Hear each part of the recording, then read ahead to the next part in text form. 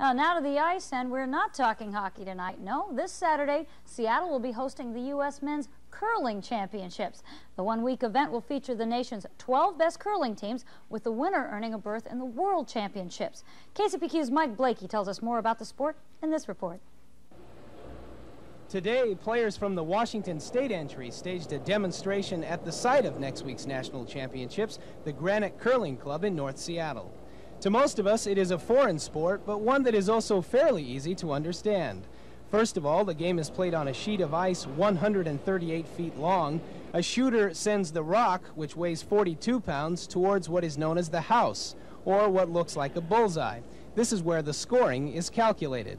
Basically, the object is to get more rocks in the center than your opponents. En route to the house, the rocks are guided by two sweepers, and they receive their instructions from someone called the skip.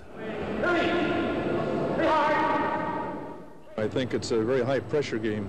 There's a lot of individual pressure. It's not a body contact sport, so I think that one of the hardest things to develop is the mental technique to handle the pressure, because the shots require a lot of finesse, and games are won and lost on fractions and missed shots. So you'll see a lot of people under pressure out here during this week.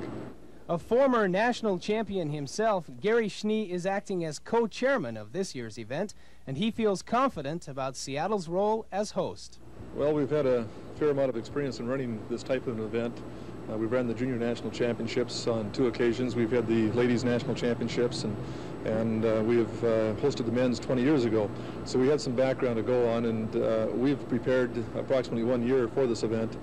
In Seattle, I'm Mike Blakey for Q13 Sports.